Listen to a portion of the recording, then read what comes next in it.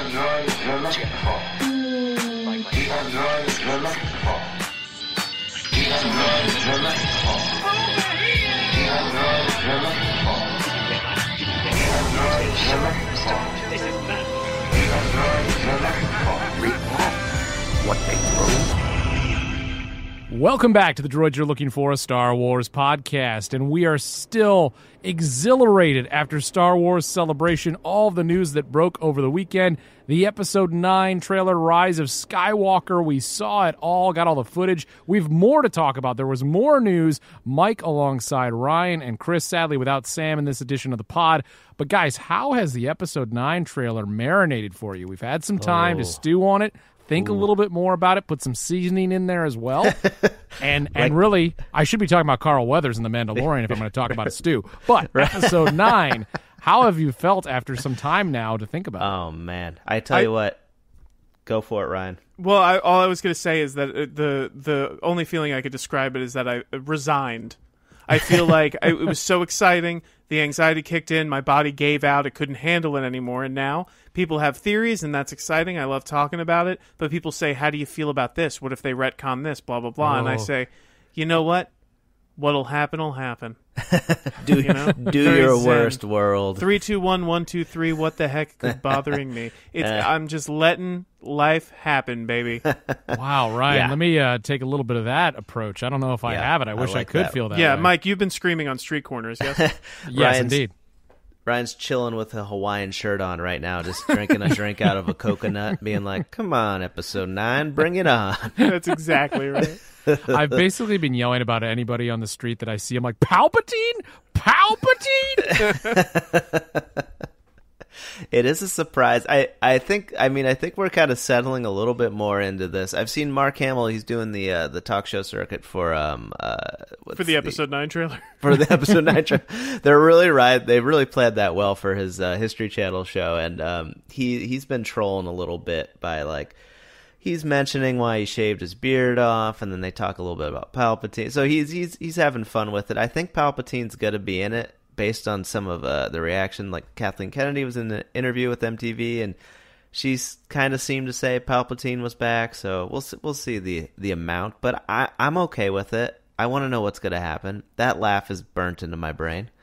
I believe Kathleen Kennedy said that Palpatine was always part of the plan, which sounds like something you say when you've had criticisms for the fact that each movie has been sort of different and there hasn't really been one guiding light for the three films.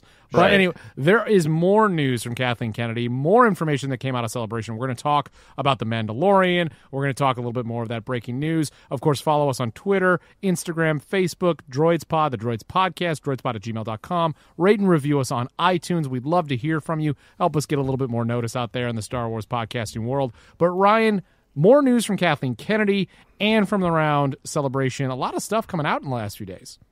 That's right. So Kathleen Kennedy, I believe, was in an interview with Josh Hurwitz from MTV.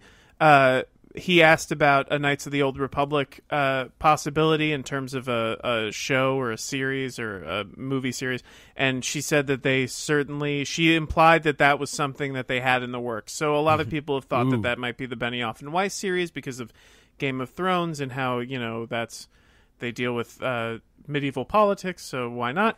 That's the nicest thing you've ever said about Game of Thrones, Ryan. Sure. We got a short show today. I got to go through. Do you mean George Lucas's Game of Thrones? Yeah, that's what I mean. But just a reminder, this is a perfect time to go back and watch our KOTOR streams on the Droids Pod YouTube channel and twitch.com/RyanDroidsPod. And that's the news. The news of the day, Knights of the Old Republic, of course. More news from Celebration. Let's talk about The Mandalorian. I feel like this is the biggest conversation point we have for this edition of the pod. The panel didn't reveal much. If you were streaming it online, you couldn't even see the footage. Obviously, the footage has leaked since then. Mm-hmm. Pedro Pascal was there. What's her name, who is the lead actress? Gina Carano. And, of course, Mr. Carl Weathers, who I honestly... phenomenal. He looked phenomenal, and he felt, and I don't mean this as any disrespect, he felt a little bit more on his game than Billy D. Williams did. Well, he is like 15 years younger. Yeah. Is he? I didn't know. I couldn't. I He don't is. know He's what the difference significantly is. younger. I think we looked it up. It was somewhere Okay. around like 11 or 12 years. All right. Well, that younger. makes when makes you're a and lot when of you're sense. getting up there, that's a big 11. Yeah, or but you 12 know years. what? It's When Rocky's compounded. been banging on the noggin for so Yeah, long, right. I'm not quite Yeah. sure how this works. I mean, he's always going to be Chubbs to me, but I know he's Rocky or Creed to many. I do want to say that I respect people wanting to avoid spoilers, but The Mandalorian really put into a harsh light that I think that spoiler culture has gotten a little out of hand. Yeah. Where they had a panel where they were like, we can't show you anything unless you're in the room. But like, for live streamers, they were like, we can't show you anything. And then whenever anyone asked questions, they'd be like, well, we can't tell you anything. And it was like, okay. Yeah, what so is like, the point I of this understand panel? if we don't want to find out that like Vader is Luke's father going into the movie, but Wait, what? it's gotten so out of hand to me that like we can't even talk about like what the show is. Yeah. Where they're like, who's your character? And they're like, well, I don't know how much I could say, but he's certainly a person doing some stuff. It's Right. like, come on. Yeah, it's like, what are you going to reveal by saying, like, can we tell him the color of the mask? The mask. Also, if you mask look is back green. to like 1980, where they're like, "The Empire Strikes Back is coming out. What can you tell us?" And they're like, Yeah. "Well, we can't. We don't want to spoil any surprises, but it opens on a snow planet called Hoth. We've been on the run from the Empire." It's like Yeah. the setup of the movie is Yeah. not a spoiler. No. I wonder if there's just some like kind of financial stake. Like if you look at the stock prices, they're like, and then they go to the snow planet and the stocks like shoot real high, and then they Yeah. go to the green planet and the stocks like drop. Like, I understand it is like a hype machine too. Yeah. That the more they make it secretive, the more people want to know. But What- the leaked footage was very cool. Look, It was. I gotta say though, if you're Disney, you've seen what these returns have now happened to Avengers Endgame. Now that part of the movie has leaked, the box office has dropped astronomically. They're not going to make Oh. any money on this movie, so why not hide Yeah. everything about Just the hide Mandalorian? Well, it. we Yep. returned Yeah. our after those 5 minutes of Oh, yeah. the 3-hour movie leaked. I didn't even watch them, but I returned my tickets because I thought, what's the point? Unnecessary. Yeah. If I anyone thought- knows, But that footage was very cool. I mean, I felt much better about the series when I saw some of those clips, and it Yeah. just. I mean, I guess I love the uniform. I love the old world with the stormtroopers. I love that they brought in the 501st Legion to actually Yeah. be the stormtroopers on the Yeah. day. That was interesting really fun. that they're stormtroopers. Yes, considering the time frame, Oh that yes, is. that is a really good point. I think Yeah. that'll be an interesting thing for them to explore because there are like remnants of the Empire, and I'm sure they'll be exploring the First Order rising a little bit. So Oh, Yeah, what yeah, a so- great way to tell us more Well, I mean- about that. That's very. they that's kind of very, very spoiled it. cool. I wish they didn't spoil it like that. I think. I mean, I think they're maybe borrowing a page from Rebels too, right? Or not Rebels, Clone Wars. With you have this kind of like retired clone army, and some of them were just kind of like, well, what do I do now? Sure. Yeah. Well, we saw a little bit of that in the video game in Battlefront 2 in the solo story there, the single player Yeah. mode, where it was what happens next to Inferno Squad, but that Yep. that didn't tell the story of the rest of the Just Stormtroopers. kind of another way of humanizing those stormtroopers, which are usually used as props, and we kind of saw a good version of that with Finn, who's Yeah. a stormtrooper. I always forget that. How do we feel about Mr. Favreau and good old Favs, his introduction, him and Dave Filoni, kind of like they're back and forth. Favreau seemed to be Favreau. I don't think he really did anything to change my thoughts on his involvement in this. Yeah. Nope. Well, Filoni was wearing a cowboy hat, so that was a choice. He always wears the That's his. Yeah, that's his trademark. Yeah, I mean, yeah, Chris, we had some thoughts. Yeah. While we were I think I feel like Filoni, maybe in a past era of Lucasfilm, was geared up to be to take the helm, to under the producer of Kathleen Kennedy. He would be basically leading the creative director of Lucasfilm, and I think after the acquisition, I feel like those plans shifted, and all of a sudden, people like Favreau and Abrams and Johnson and Benioff, Weiss, everyone started to take those reins a little bit from him. So he almost seemed a little bit like he seemed a little exhausted, if I could be honest. Would you agree? He kind of seemed like there was like a I've never seen an interview with him before, but there was a defeated quality about him. Oh boy, I don't know. I didn't really feel that way. To You be didn't get honest, that? Okay. Well, I guess Favreau I've seen kept other talking- interviews with him, but yeah. There was a specific moment where he kind of reined it back at the end, but Favreau was talking about like the great collaboration with Filoni, and he was talking about it a little bit like he like took him under his wing, like Favreau took Filoni under his wing, like he was like, I was telling him what I wanted to do, and he was on set, and like he was like learning the process, and it's like, if I was Filoni, I'd be like, dude, I was here before you, and I'll be here after you. Like, it's just... And I'm a much more talented story creator, world builder, everything. Well, it's like Chris said, it's like he was next in line. Like Favreau's talking about it. Like, George was telling me how proud he is of Dave. And it's like, you and George are not contemporaries, Favreau. Yeah. Like, Filoni's been working with George for over a decade. Yeah. And, like...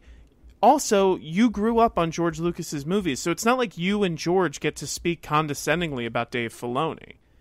It's like that dude's like proven his salt in the Star Wars universe, like many times over. I was to say, definitely many times over. I didn't quite feel that way. I understand where you're coming from.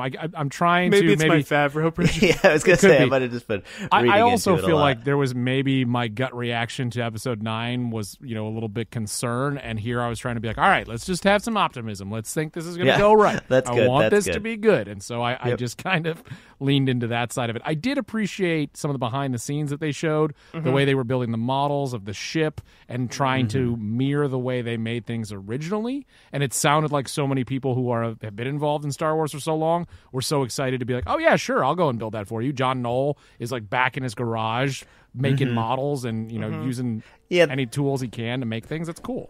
That was very fun. It's a very, very, very fun, cool waste of time.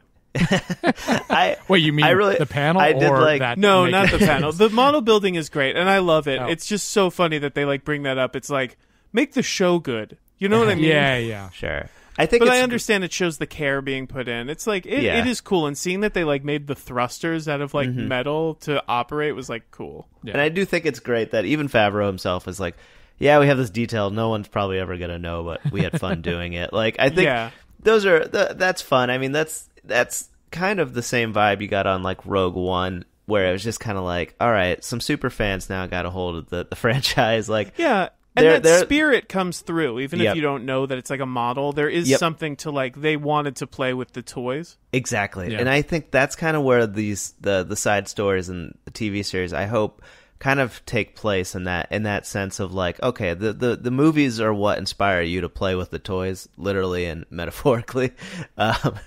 Literally when you're younger or adults like us, but then metaphorically for these directors to be like, okay, I have all these Star Wars things. Like, what's something they do in Star Wars? They make models. Let's do that. Like, I think that's pretty cool to see the sandbox, and I'm very excited with episodic television to see the different directors and like the kind of the puzzles they're gonna present and try to solve in their unique ways. Do we know how many episodes is in the first series? I believe it's 8. Okay. Maybe 6 or 8. I think it was 8. That's a great number. And I'm very excited. Sorry. I would say it will be spread out week to week. It is not going to be Netflix. Interesting. Interesting. That's probably a good move. I'm very excited about the presence of Werner Herzog. Oh, very much so. Oh, the galaxy is writhing in pain. Yeah. Everywhere the banthas cry. What an interesting choice. Werner Herzog has proven time and time again that he is not the serious person that we all think he is, that he's, like, willing to have some fun. Mm-hmm. He was in Jack Reacher. He's awesome in it. He was in an episode of Parks and Rec. He was so brilliant good in it. In that Parks and Rec. And he's wearing a Wisconsin Badgers sweatshirt while talking about moving to Disneyland because I want to be closer to Disney. He knows who he is. And I love that about him. I will say, I was trying to take the optimistic point of view, as I just said. Yeah. When Gina Carano said, I guess I'm an actor now, that was my greatest fear realized. Because, come on, why hire someone who doesn't even consider themselves an actor? I mean, I know she was fine in the movie that Soderbergh did, but I don't know. I mean, she wasn't really... honestly, that's a cool movie. She wasn't good in it. That's why I turned it off. She was surrounded by a bunch of good actors. I watched the first 15 minutes and I couldn't keep watching because of her. If there's a kind of a maybe some kind of takeaway through this, maybe it's something that like she wants to do, and I think it's great that like none of us I think are against this thought, but like I think it's good that Star Wars is now like opening its doors to other actors and like other types of characters, perhaps. And like, I don't know, maybe we don't like her, but maybe it's something she wants to do. That's true, and the character design was great. So it's like, I'm sure, and like, who knows what the character will be? Maybe it's like right down her alley in terms of her abilities. Yeah, so, I mean, they're going to play into it, I'm sure. And like we talked about before, she could be very much like an Attack of the Clones character who was the bounty hunter who came to get Padme. And so she's just kind of silent. You know, she's just in the background. She's there Tell as an us enforcer. now. Exactly. Pedro Pascal felt like his enthusiasm really shone through, and that was nice to see. I appreciated that it didn't seem like he was putting on a show. He just seemed pretty excited. Yeah, he's stoked. It's cool. It was cool. Yeah. He was definitely the most animated of the group. I mean, I think it's cool to see a new cast to a Star Wars thing when they're like still like all the awe and wonder. I feel like the panel for episode 9, they were like a little more like, we've done this before. And now, also, like, everyone just looked like terrified in that way that they're like, I can't say anything. yeah, exactly. Like, am I allowed to say this? That's why I get excited, and like this is a little more about the episode 1 panel, which we're going to get into, but that's why it's kind of more exciting when like the older people come out, because like they don't really have a concept of the spoiler thing, and they're like, I'll just say stuff. Like Ian McDiarmid like was very like cagey about things, and that was very endearing. But like Billy D. Williams, you're like, he might say a huge spoiler. Oh yeah, when Lando dies at the Anthony end. Daniels will say anything to get a reaction from a crowd. I mean, there's someone who's not worried about saying too much, and it doesn't matter that he's not talking about the movies. In his opinion, he can just talk about anything related to himself. I do want to Such a say, just because I know that we got hard outs tonight. I thought the episode 1 panel, that was by far my favorite panel of Celebration. I thought it was beautiful. Yeah, I will agree. say, I mean, didn't get a chance to watch all of it, so I will take your word for it until I catch up on it. Well, it was Yeah. cool because Warwick Davis hosted it, and he was great. He was the best host of the weekend. Definitely. And well, they I did also love Colbert, but yeah. Yeah, he was good too. But they also, the first half of it was just like craftspeople who worked on the movie, not like craft services, but like ILM people who have been there for years and years, and like they talked about basically inventing technologies to be in it, and it was really fascinating and amazing to hear them. Like the enthusiasm and love that they talk about it was really infectious. yeah, it kind of helped separate the like whatever negative vibes that episode 1 carries amongst many fans. Like, I think when you like personalize it and show like, hey, these people like worked super hard on this movie, and it was also like a momentous, like that 16 years of no Star Wars had gone by, and then to have this opportunity to bring it back, like all of these people gave it 10,000%. Yeah, And that and was also that they awesome were to like see.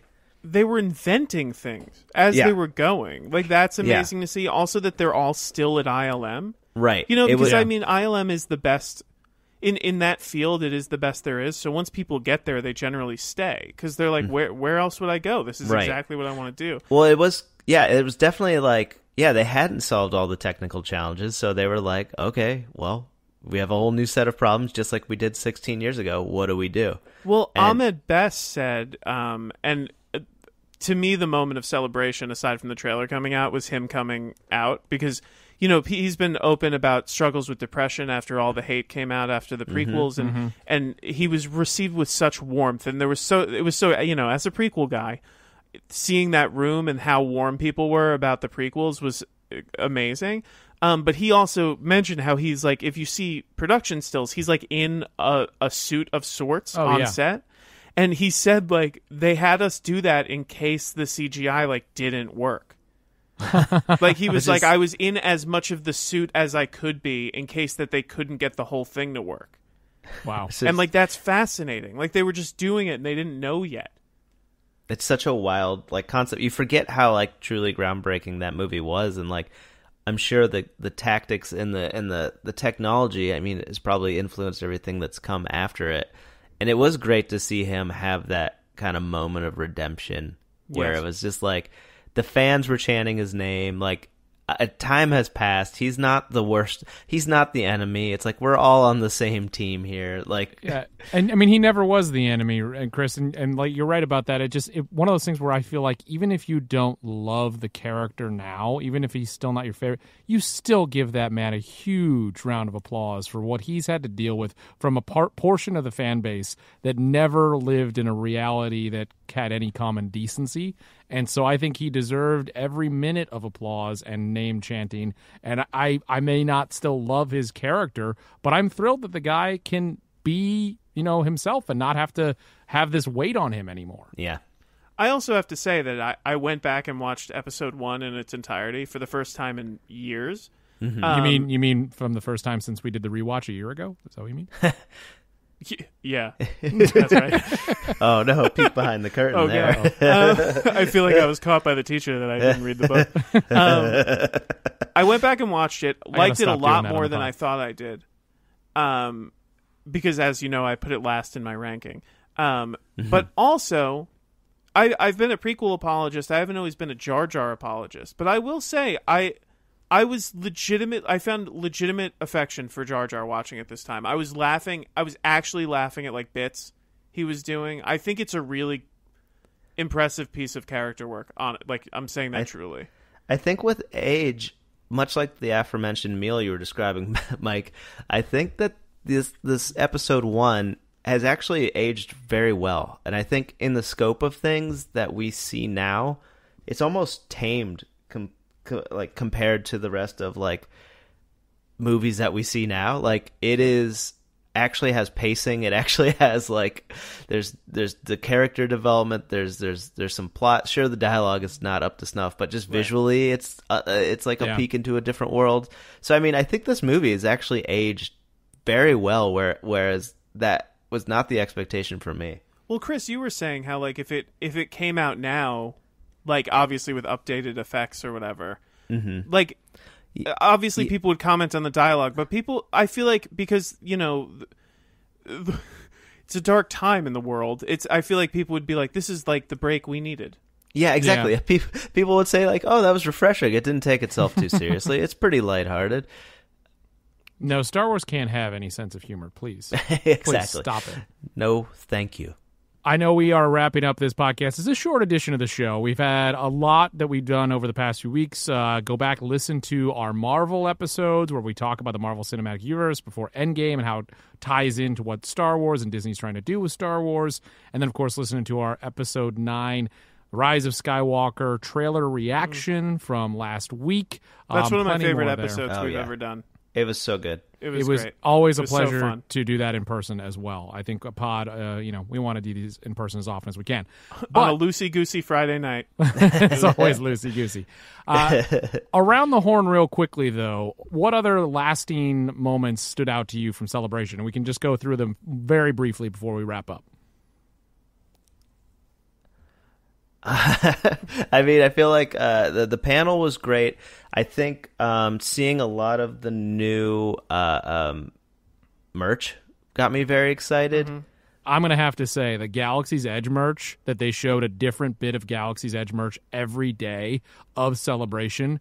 I honestly don't know how I will not spend minimum of $2,500, $3,000. I'm going to go broke in the Galaxy's Edge merch stands, and I wonder if if hitchhike home. Yes, there has to be, and I will really implore Disney to do this. A one of everything option, please. Oh my gosh, the it was lightsaber so great. hilts, the legacy lightsaber hilts were amazing. The legacies are incredible. The new ones are incredible. The costumes, I want a Jedi costume. I want the Rebel pilot. The in-world branding of this, that none of it says Star Wars on it, is the greatest thing. That it's like they took it out of my brain. I love them so much. Thank you. Very cool. My favorite moment of the panel was Anthony Daniels' reveal of his alternate book title. I thought that was really thrilling, especially when we were waiting for a trailer to come out. I could tell. I joke. I mentioned it already, but I think the reaction to Ahmed Best coming out was my favorite moment. I thought it was beautiful. A lot more great stuff to find. Check out the StarWars.com or for the images, but there's also like an 8-minute recap video from Star Wars on social media. Check that out. That is going to do it for this edition of the Droids You're Looking For, a Star Wars podcast. Join us again next week. We're going to break down even more, talk more about some of the news from Celebration, Jedi Fallen Order. We'll get into that as well. That will do it for Chris and Ryan. I am Mike saying so long. This has been the Droids You're Looking For, a Star Wars podcast. Chris, Ryan, and Mike, good to see you. Hey guys, this is Sam from the Droids Pod. I'm just recording a special dispatch from the Conja Club where I'm hanging out. I'm celebrating tonight during our regular recording time with 4 years with Rachel, recent host, co-host, guest. What was her role? I don't know. Nobody knows. I think we were guesting on her show for the Marvel recaps. But so Rachel and I were celebrating 4 years together tonight. But I did just want to drop in a line and say that in addition to our, I've really enjoyed all the all our talk about the trailer over the weekend. I had a blast watching Celebration with you guys over the live stream over the course of the weekend. I really, really, really enjoyed the Phantom Menace 20-year panel. I'm not sure if you guys got into that or if it's something we'll talk about in the future, but I just thought the panel was great. I love that movie. It's my favorite prequel,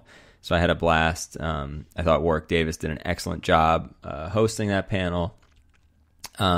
Also, I don't think this is necessarily...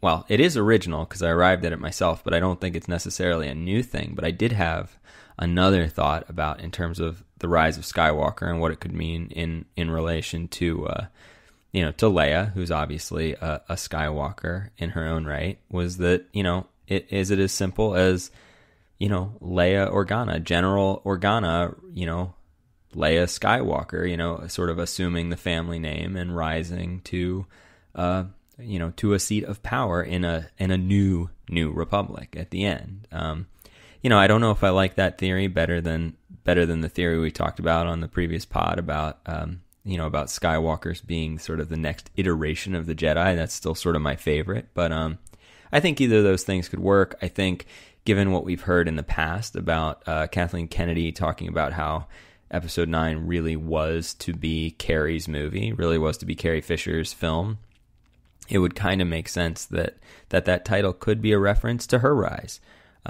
both sort of to power and her rise from her family's, sort of resurrecting her family name and bringing honor to it once again. So I think maybe that's how this centers on Carrie's role in the franchise, and maybe that's why J.J.